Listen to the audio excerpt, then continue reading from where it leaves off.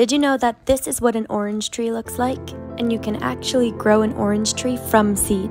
All you gotta do is grab an orange from the tree and cut it open. Find any seeds inside and you can either plant it straight in soil or germinate it on a piece of damp paper towel.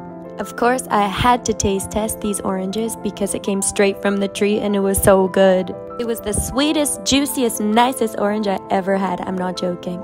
Usually, parts of the orange tree are cut or grafted and then planted in soil.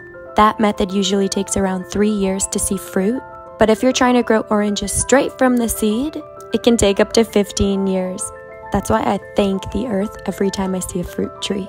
May seem like a long time, but don't worry because the tree lasts for 50 to 60 years. Love you.